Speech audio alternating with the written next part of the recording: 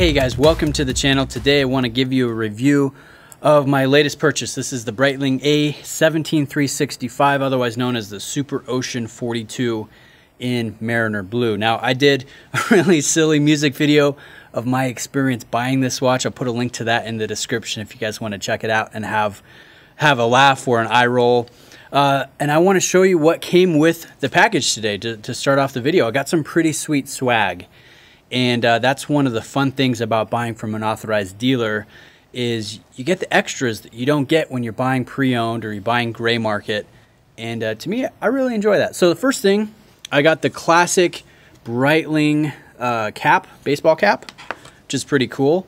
They gave me an I Heart Breitling sticker and then a couple things right here. This is, let's see if I can open it. I think it's kind of cool that they come with special branded packaging.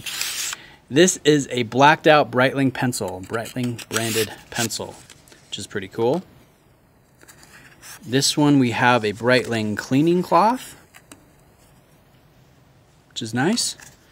And then this one, I don't think they give out too often. These are Breitling branded microfiber gloves, which I think are mainly for the authorized dealers for when they're showing off pieces with customers in the store. So that's pretty cool. I'm gonna put these gloves on and let's jump into the review.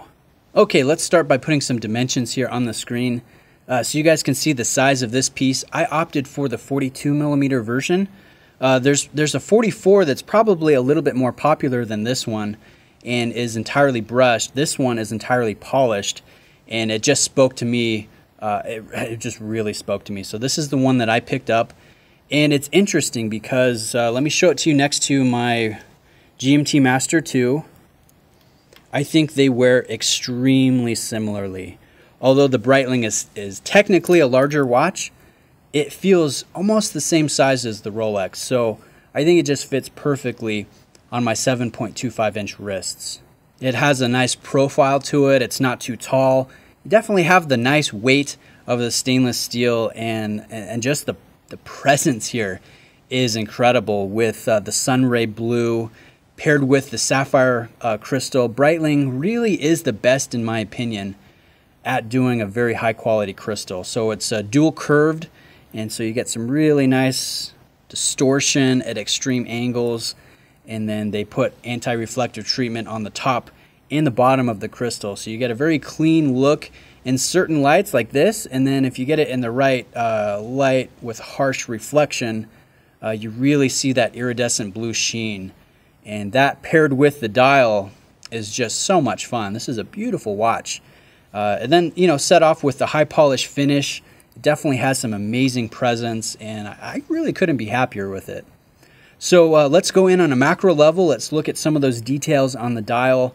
We have Superluminova C1 printing on the Arabic markers, which is a little disappointing because the lume is not, it's not super potent. I mean, it's bright for about 5 minutes and then it really just diminishes pretty quickly. So that's really the only place that I could see room for improvement for. But as you can see from this video here, everything is super sharp, super clean, and this is one of the most busy dials that Breitling offers. If you look at the face of the watch, almost all of that real estate is covered with either markings or text, but it's not done in an ugly way, in my opinion. I think it ends up just, it's full, but it's clean, if that makes sense.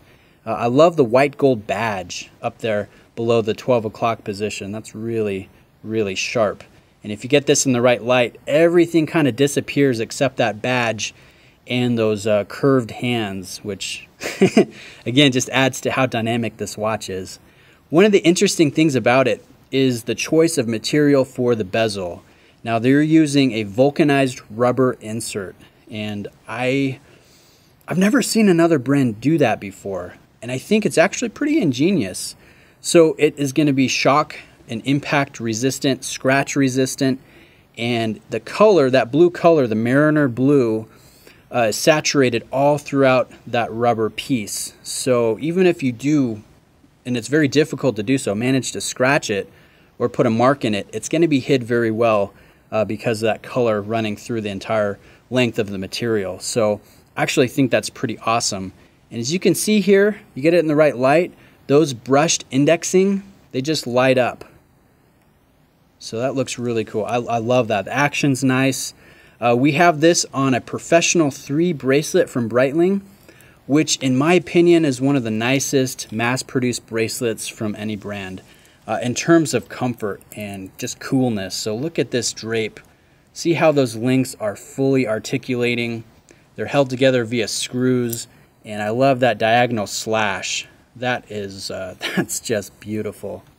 So the watch is carrying the Breitling Caliber 17, which is an ETA 2824 that they upgrade, they regulate, they tastefully finish. I mean, it's just a really great movement, and it is certified as a chronometer, and you can see that there on the dial.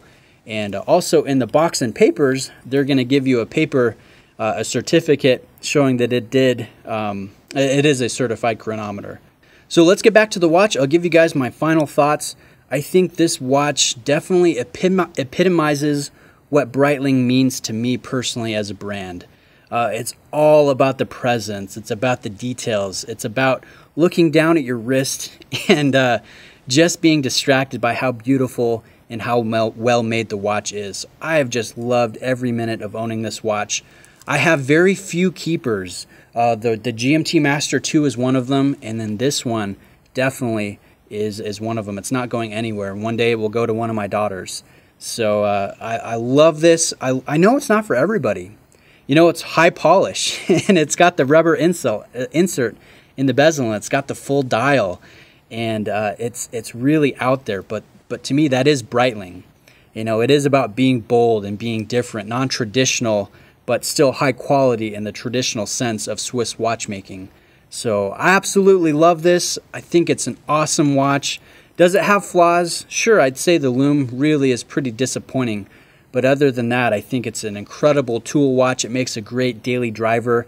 If this is your grail, I hope you're able to acquire one soon, because it is extremely, extremely enjoyable.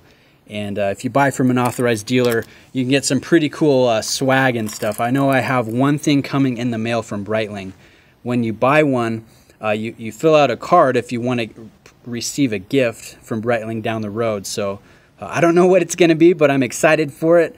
Happy to own this Superocean 42 and to share it with you guys here on the channel. Please let me know if you have any questions. Reach out to me. Thanks for taking the time to watch, and I'll see you guys in the next one. Cheers.